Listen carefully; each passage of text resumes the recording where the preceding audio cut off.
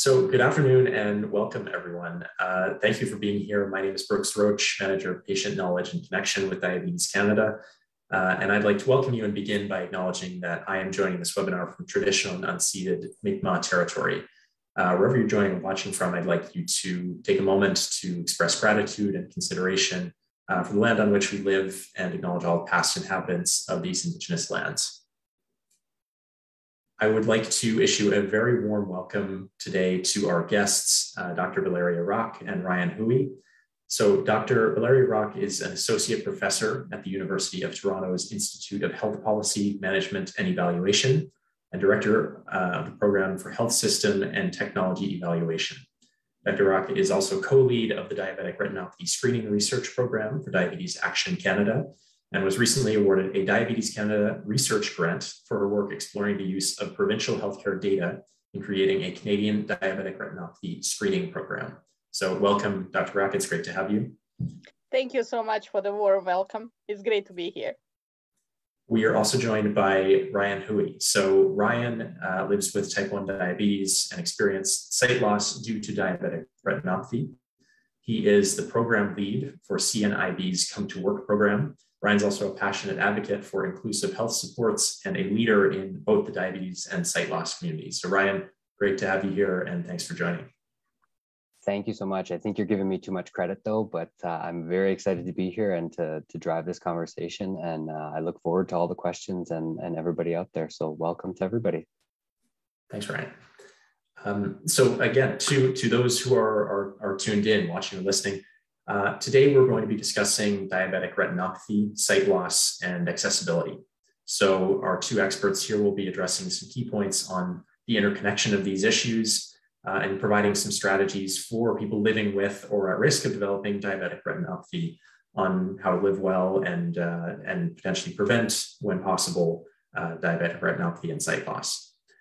At any point during the webinar, please feel free to pop your questions as a comment on Facebook, and these will be passed directly to our panelists during a question and answer period at the very end. So without further ado, we'll dive into some discussion, and I'd like to first pose a question to Dr. Rac, which is wondering if you can provide an overview of diabetic retinopathy. So what are we talking about when we talk about diabetic retinopathy or DR, and what are its causes and symptoms, and how does it relate to sight loss? Thank you, Ryan, for the question. Brooks. Diabetic retinopathy, I would like to start by saying that diabetic retinopathy is truly a public health issue. It's a serious vision-threatening complication of diabetes that is preventable. It potentially impacts around 3 million, over 3 million people, Canadians living with diabetes. And it does account for approximately 80% of blindness in persons living with diabetes, and it is the leading cause of blindness in working age Canadians. Just to again give a little bit more info on how important this condition is and discussing it, is that it is estimated that by 2021, we have now approximately 650,000 individuals in Canada who live with some form of diabetic retinopathy, and approximately around 140,000 with a severe sight-threatening condition. I would also like to mention that diabetic retinopathy can develop in anyone who has type 1 diabetes or type 2 diabetes. And the longer person lives with diabetes and the less controlled their blood sugar is, it's more likely to develop this eye complication.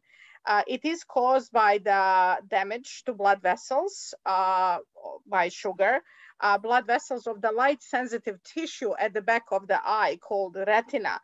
And then what happens, blood sugar causes the little blood vessels of retina to clog basically, and to prevent the delivering of the nourishment and blood supply to retina. As an attempt to kind of compensate that, our eyes try to develop new blood vessels. However, those new blood vessels do not develop properly. They can leak easily, And as a consequence to that, there is a damage to the retina. Damage can be in the form of swelling, bleeding, scarring, and in the end, even the scar tissue can literally peel off retina as a wallpaper, literally, and cause a full deterioration and loss of eyesight. What's really interesting is that at the beginning, there may be no symptoms or only very mild vision problems. Some of those symptoms that might be there is like a spots or like a floaters in the eye vision, blurred vision, some dark or empty areas in your vision, and then it can progress to a full vision loss.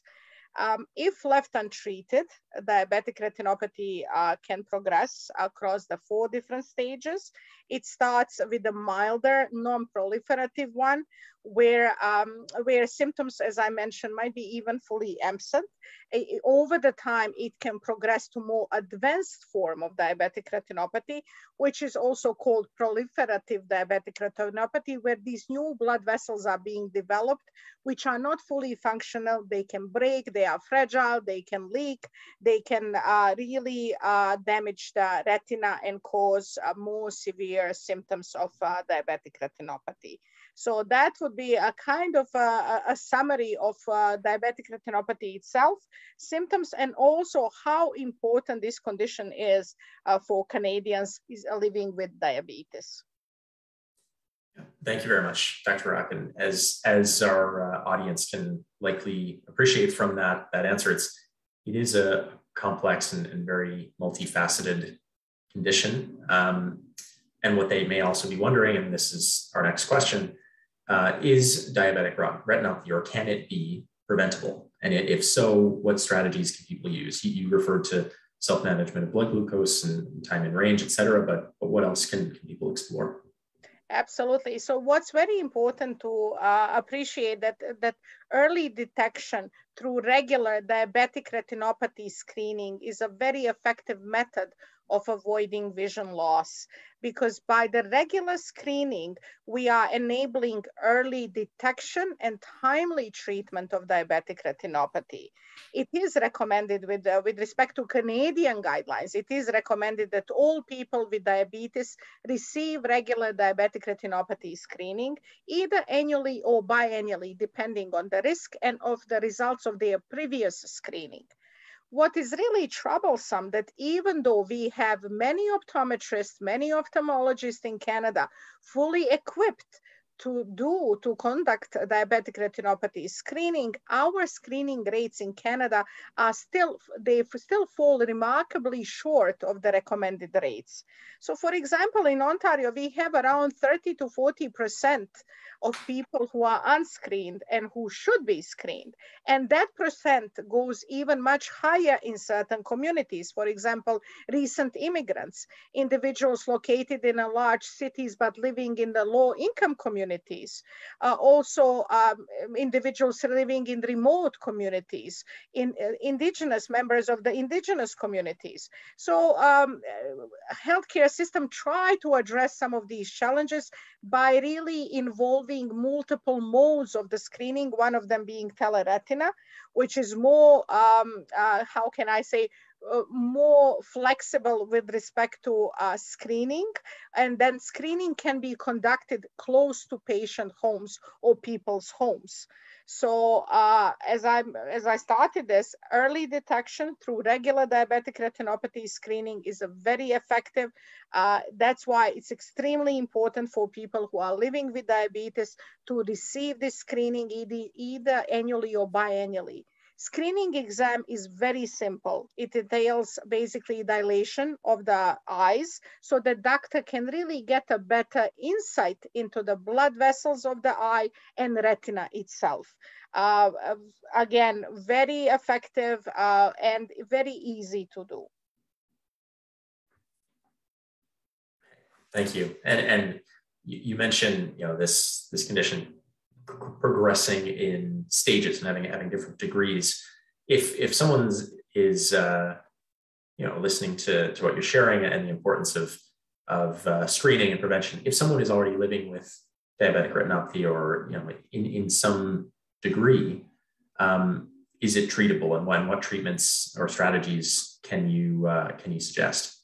Absolutely. So depending, so for mild or moderate non-proliferative diabetic retinopathy, patients may not need any treatment. People may not need any treatment right away. However, it is very important to receive regular screening where the eye doctor will closely monitor the eyes. And then when the treatment is needed, patient can get it immediately. In the meantime, if again, it's what is recommended, it's a tighter control and better diabetes management, tighter control of the blood sugar levels. But for more advanced diabetic retinopathy, there are different treatment options. So for example, there are injections with anti-VEGF, this growth factor that usually stimulate the growth of these new fragile blood vessels. Basically stopping the secretion of the VEGF factor with the injections that actually stops growth of these new blood vessels and decrease the blood fluid buildup. There is also laser treatment, which actually also acts in a similar way, prevents leaks from abnormal blood vessels, stops the leakage with the laser. There are corticosteroid options and vitrectomy for more advanced type of diabetic retinopathy. What I want to mention, and which is very important, even if the patient gets treatment for diabetic retinopathy, it is still highly recommended that people go through the diabetic retinopathy, regular diabetic retinopathy screening, even continuously, because at some point the patient may need additional treatment. So definitely there are treatment options. That's why it's extremely important to go for the continuous diabetic retinopathy screening, regular screening, and then early detection will give opportunity for different treatment options when they are needed and which one of them is needed. Yeah, thank you. Thanks, Dr. Rac. And I think an interesting Brooks, point. Go ahead, it's Ryan. just Ryan here too. Just to add on to that too, myself, I've lost my sight about 10 years ago due to diabetic retinopathy. And even for those that might be diabetic or might even be someone with vision loss and diabetes, it's still important to get those eye tests and those eye exams and those screenings done every single year, even if you don't think your sight is changing, because I've found that over the course of 10 years, lots of things have changed that I didn't notice. So I was lucky enough to have them catch some things there and really prevent some even worse things from happening, believe it or not. Yeah, thanks, Ryan. And I think there's a really interesting point there that screening is in itself a really powerful form of treatment, where it can give you a deeper look at what's going on and show trends over time that you may not be picking up on. Because this is happening at a very, very tiny scale in a lot of cases, and it may not be these shocking moments of a dramatic change in quality of vision, et cetera. We do have a quick question from the audience that's just on the note of value had recommended annual or biannual screening. Biannual, that classic prickly term. Are you referring to every 2 years or every 6 months?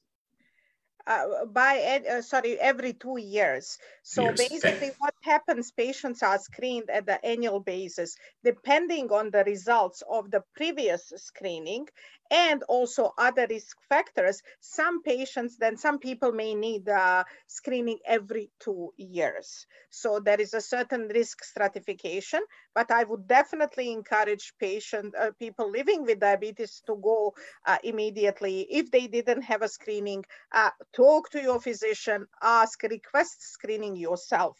Also, I want to point out, if I may, Brooks, one important thing: not every eye exam is screening for diabetic retinopathy.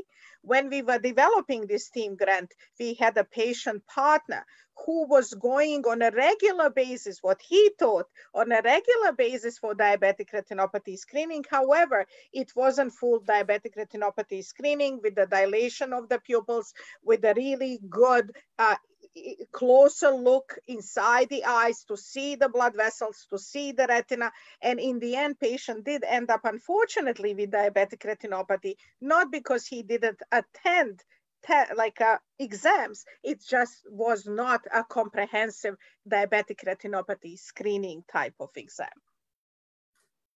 Great point. So yeah, to our audience, yeah, if you're in question, make sure that what you're attending, because you may be very diligent in attending, make sure that it is actually in fact screening for diabetic retinopathy on a regular annual or biannual, every 2 years basis, depending on what your healthcare provider says.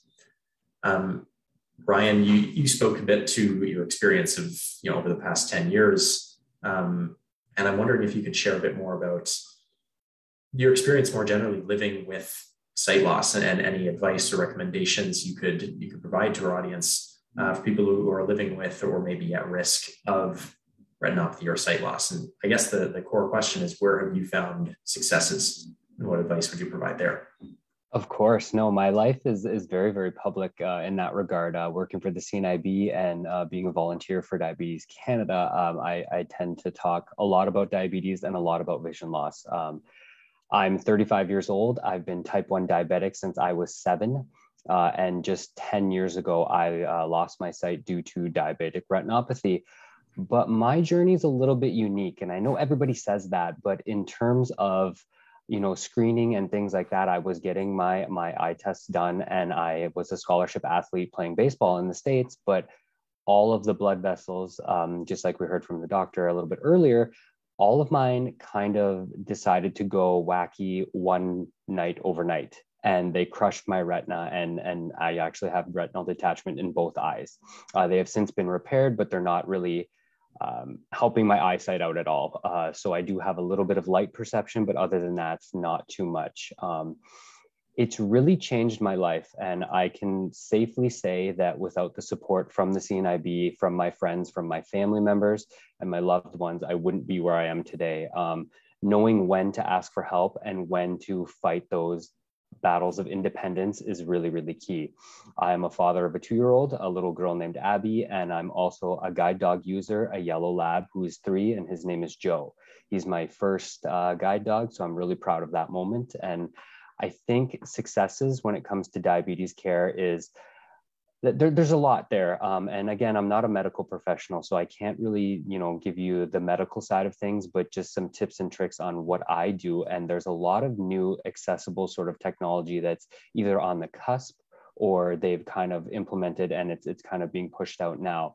For me, the big part was I couldn't see my sugars when I'm using a glucometer. I could test my, blood sugar. I could kind of find the blood on my finger. You kind of have tips and tricks to learn from there. It's sort of a trial and error. But once you test, how do I know what my sugar is?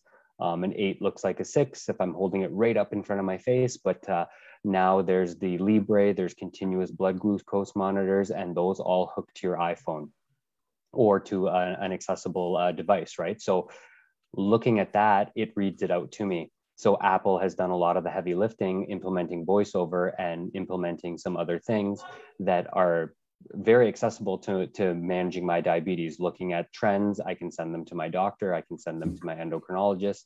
However, I can't really use the graphs too much. I don't know, because it's so visual, how you would actually make that accessible. To be honest, maybe that's something to consider. As you had said before, we're fighting the good fight right now, CNIB, Diabetes Canada, and a few other organizations, by trying to get an accessible insulin pump out. For instance, my pump is about 10 years old and it's not accessible. I can't even tell you how much battery is left in the battery right now because it's all visual on the screen. There's no app, there's no voice output, even a lot of the notifications sound the same. So I sort of have to know, when was the last time I refilled my reservoir? Is it about that time? Because that notification is the same as low battery, is the same as, oh, you've been out in the sun too long, your pump's too hot. So you sort of have to kind of really remember things. So my pump can kind of be classified as a very fancy insulin pen because it is continuously giving me the insulin, which is great, but I'm still doing all the calculations in my head and testing with an outside source because it's just not accessible. So we're hoping to kind of make some more headway. So if anyone is interested, please feel free to reach out to me and we can kind of get going with that. Brooks, I have a question for you. There's two things here, and I tell this story all the time, but when I lost my sight, there are two things you probably do every single day. But what are the two most complicated things you think were for me to relearn how to do? Oh, put me on the spot here, Ryan. I don't want to give you any chance to prepare. Diabetes care. I mean, first and foremost, food preparation. I'm going to take a stab. So that's kind of one of them. One of them was measuring foods, but I was thinking in terms of I cannot butter toast. Half of my toast will have 14 inches of peanut butter on it, and the other half will have none, even though I think I did it right. The other was finding blood on my finger to test my blood sugar, or recapping the insulin pen needle. So many times I had poked my fingers and poked myself, and it's really interesting. I don't know that there's an accessible way to kind of do that. You just sort of gotta get on with the grind, right? But I always laugh now looking back at that, because the pump is a real game changer. It's just, we're not quite there yet, right? We're almost there. So I'm just hoping that once one pump company manufacturer jumps on board, usually nobody wants to be the first. They always want to be a quick second. So I'm hoping that we'll be able to get some good things rolling here. Yeah, thanks for sharing, Ryan. And it's, I think within what you're talking about, there's this sort of theme that people often hear, which is a lot of the time it's those behaviors that you've learned that kind of feel second nature that are the hardest to get used to post-diagnosis. And that's generally with diabetes. We often hear that. No, it's preparing a meal. And then there's this added element of not only preparing a meal and being able to count carbs and manage it that way and track what's going on in your body, but also to literally do the thing and to do it in a measured, calculated way. So yeah, I really appreciate you sharing that, Ryan, because it's, again, these are smaller moments that people don't often necessarily think of. No, absolutely. And to the audience out there, I always tell this to all of my clients that I help out. The only silly question is the one that goes unasked. So for as wild as you think your question might be, I've probably been asked something a little bit more wild. So feel free to ask away. I'm pretty open, and you can't help but laugh at yourself, because I do some funny things without my sight that I just wouldn't do if I had my sight. Ryan, I'm wondering, I'm going to follow up on your mention of the importance of accessible devices. And, many people in our audience take advantage of some of the wonderful technologies that are out there, whether that's a continuous glucose monitor or insulin pump or a pen or even medications, which often have to be, there's an element of visual tracking going on there. If they're hearing what you're saying and this is striking a chord, or if this is something folks weren't aware of, where would you steer them? Where could they get involved or make their voice heard? Absolutely. So I think the first thing that you have to point out, though, too, is that there's never going to be a perfect accessible device. There's always going to be some sort of flaw, right? So for instance, with the Libre, it's awesome. It talks to me, but you have to have a cell phone. Maybe not everybody could afford a smartphone, right? Kind of thing. So there's not going to be the one be all end all fix, cookie cutter kind of situation, right? But for now, if you're looking to kind of join forces with us, you can reach out to me through my email, or find me on Facebook and we can chat. A lot of people have done that. And we can also go to cnib.ca. And we don't really have a fancy URL yet where it's like /accessible pumps or anything like that. So you would have to root around a little bit on there, but there is a search box, I believe, in the top right corner. If you type in accessible pump campaign, a ton of stuff will come up, and there's a ton of contacts. There's what we've done year to date, what we plan to do over the next year, and how we've partnered with the National Federation for the Blind in America, how we partnered with Diabetes Canada, and how we've had 3 of the 4 national pump companies here in North America sign on saying, hey, we will do better. We will try and figure this out, and we will kind of get moving on finding some way to make our pump accessible. Thanks a lot, Ryan. Of course. Dr. Rac, is there anything, before we open the floor to some of the questions we've received, anything you'd like to add, or any final points on screening prevention, or given what Ryan's mentioned on some of the steps that need to be made and are being made on improving accessibility of care? Absolutely. So one thing that I will emphasize again, please, if you are living with diabetes, make sure you have your eyes checked. That's talk to your physician, either your primary care doc. If you have a specialist endocrinologist that you work with, voice your concerns and request eye check, diabetic retinopathy screening check, eye exam. It's simple, it's painless, and it can really help you save your vision as much as you can.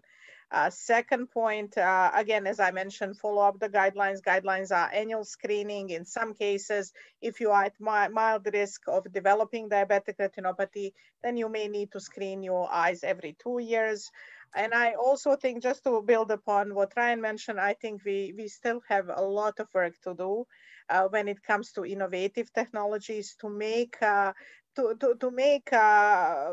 life better for people living with diabetes, and especially for people experiencing vision loss. And I'm hoping that I will have the opportunity potentially to connect Ryan with one of we have incubator at UHN, which is really very forward thinking with respect to developing different technologies for people living with different conditions like heart failure, COPD, and diabetes.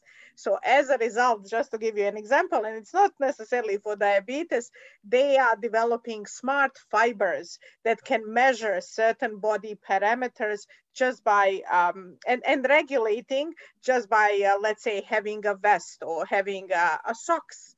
So it might be something also worth, and I will definitely talk to the group who is super creative at Kite to bring you potentially, Ryan, with some of your, to describe some of your challenges that you very well, you vocalize it so well from your lived experience, and put some engineering minds together to potentially create something.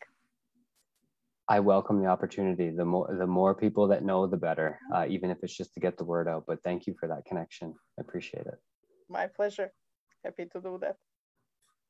So thank you, folks. This is really exciting to see. You know, for the audience, you're witnessing, you know, partnership in action, and the importance of, I think, also the power that can come from sharing a story. So kudos, Ryan, for being open and speaking to the need for this, and Val for being receptive. So exciting things can happen. On that note, to hear a bit more, we do have a couple of questions from our audience. So we'll start off, and this one, it may be a bit directed to both of you. And it's a question from Dawn, who's asking, Dawn just had a cataract replaced a week ago, and it's been extremely painful since. And Dawn is wondering if this is to be expected. Hey, Dawn, it's Ryan here. I actually had a cataract done in my right eye 2.5 weeks ago. Keep on with the eye drops. They tell you to do them for a reason, even though it might be difficult. And it does get better. Again, not a medical professional, but the first about week is the worst. And then after that, you sort of start to notice some things. And wear your eye patch, your eye shield to bed, because I'm notorious for waking up and starting to rub my eyes. So I know what you're going through, and I'm very sorry you had to go through that, but I hope it's not affecting the vision. If you are someone living with vision, that would be the concern if it is. But if it's kind of, you know, a little painful, a little sore at this point, usually the swelling and everything will go down little by little. It affects everyone so differently. And if you're a person with diabetes, you know what, keep those sugars in check, because your body's more concerned about getting your sugars back to the normal range than it is about healing a cut or a bruise or a scrape. So if you can do that, it'll help wondrously for you. Thanks, Ryan. Likewise, hope you get well soon, Don. And Ryan, thanks for sharing that. We have a question from both Tina and Carolyn, who are wondering about the correlation between A1C and and the rates of increased retinopathy or risk of retinopathy. So basically both are wondering, Tina's wondering as a nurse educator, they've seen patients who had good glycemic control and still develop retinopathy. And then Carolyn is wondering if there's an A1C level where it becomes more likely to occur, or where it enters into more quote unquote risky territory. It's thank you for the question. There is a kind of assumption that if blood sugar levels are in a tighter control, it's less likely to develop. However, I wouldn't necessarily just go by that. I would still recommend, again, annual check for diabetic retinopathy. People respond differently.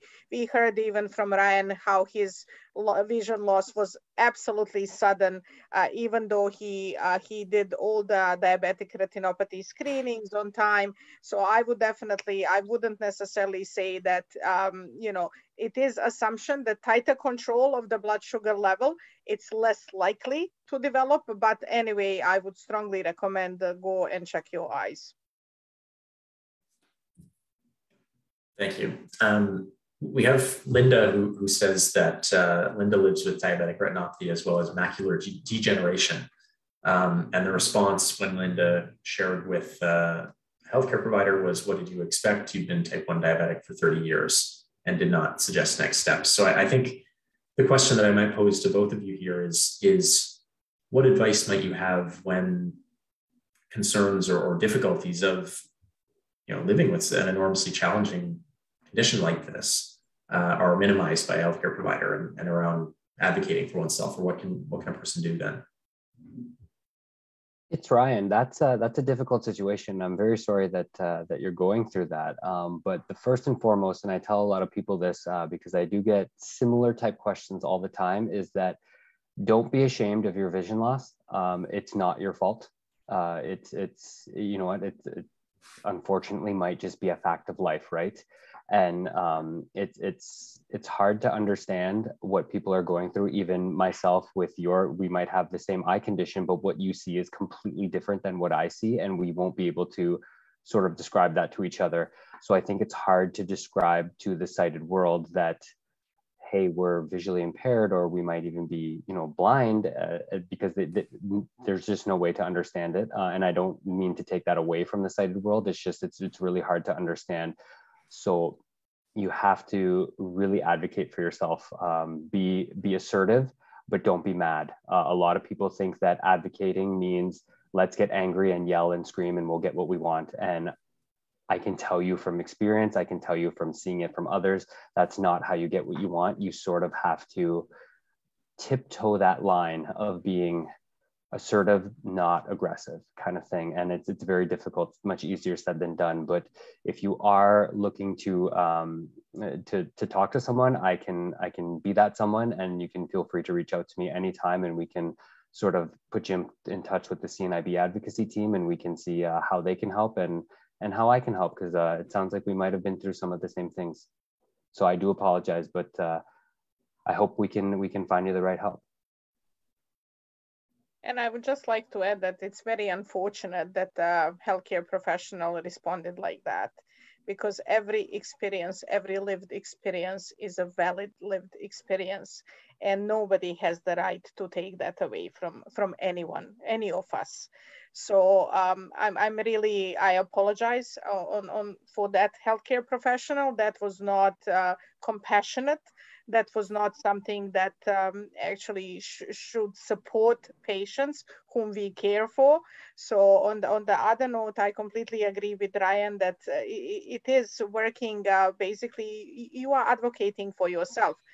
It's unfortunate that your voice could not be amplified by your healthcare professional, because it should have been. So on another note, I would also in a way recommend that maybe if you have opportunity, look potentially for other healthcare professional who may provide that. There is no right or wrong in changing the provider who does not meet your needs. I think definitely your needs were not met with that comment, not your physical needs and your emotional needs. So I think you deserve a person definitely who will be a better position to do that. So also think about that as well. If you have the opportunity to look for a provider who will definitely amplify your voice and your concerns and your needs. I totally agree. Thank you, Dr. Rac. And I think hearing that from a healthcare professional like yourself it's really helpful to hear that. So thanks for saying that. I have a question from Caitlin Rose, who's saying they've been living with diabetic retinopathy for 4 years, and when both eyes bleed and are blurry, they can't see their insulin pump. Now, they also use CGM, and this really does help to be able to ask Siri. So Ryan, to your point about having connectivity with a smartphone to ask, in this case, an iPhone, what's my sugar, and letting the pump calculate and administer insulin. So Caitlin Rose is just curious about speaking more with Ryan about options that have helped and might be looking for some individual advice. So Ryan, any quick advice? We've also shared your contact info with Caitlin Rose. Perfect. I was going to say, feel free to toss out my email to anybody who asks. Not a problem at all. And I feel not to not give you an answer, Caitlin, but that's a much longer discussion probably than we have time for here today. So the sooner you can reach out to me, no rush, take your time. And when you feel comfortable, and only share with me what you feel comfortable sharing, but we can definitely take this conversation offline, and we can see if we can sort of look at getting you in contact with some people that might be able to help with some accessible technology and some of the options that are available out there. One final question, and unless folks have more, please do feel free to ask, but this question is from Randy, who's asking if someone is already suffering with diabetic retinopathy, just looking for confirmation on, is there a way to reverse it? Is there a way to perhaps treat it really significantly to get reversal? So I have to say, I'm not an eye doctor, so I would definitely recommend that you talk to your ophthalmologist, your eye doctor about that.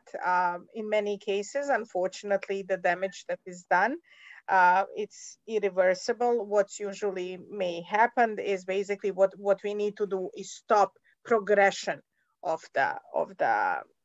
further progression of diabetic retinopathy. But again, I'm not ophthalmologist, I'm not eye doctor, so I would strongly recommend you talk to your eye doctor about that. But definitely there are treatments that can stop progression of diabetic retinopathy. It's Ryan here too. I'm also not a doctor, but I ask that question every time I see my eye doctor.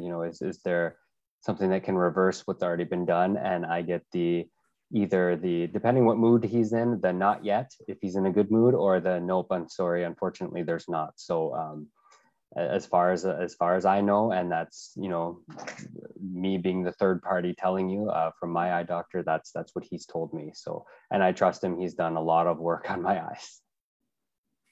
Yeah. So hope that helps, Randy, because it's a very individualized answer that your healthcare provider will be able to answer best. Mm-hmm. Seeing no more questions, we'll move to wrap up. And I'd just like to sincerely thank our audience for the thoughtful and interesting and helpful questions. As they say, if you're wondering it, there's likely many more who are curious and didn't ask. For those who are looking to learn more and stay up to date on this topic and more, Diabetes Canada is here to help. So you can visit our website at diabetes.ca.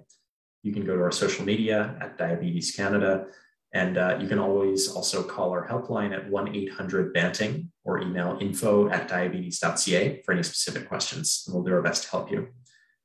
I'd like to give a huge thank you to our guests. So Dr. Rac and Ryan, thank you very much. We're nearing the end of our time together, but before we close off, do you have any final remarks for our viewers? It's Ryan here. Just wanted to say thanks for the opportunity and thank you for the wonderful audience engagement. That was great, and hopefully we can do this again. Absolutely. I will echo this, and I will also mention that we have quite a few big national studies ongoing. So if people are interested to participate and shape the research that we are doing with respect to diabetic retinopathy, Brooks has my email, my contact information. I'm more than happy to, and will be privileged to work with any of you who is interested. So again, thank you for the thoughtful questions and great engagement today. Thanks very much. And as mentioned, there are plenty of opportunities to get more involved, whether that's in advocacy around accessible devices. And I know, as Ryan mentioned, you can visit cnib.ca. They can direct you further there, as can we.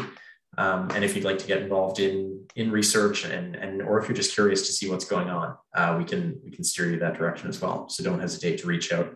I hope this webinar has been helpful for you, anyone in our audience, and want to wish you all the best. So thank you and take care.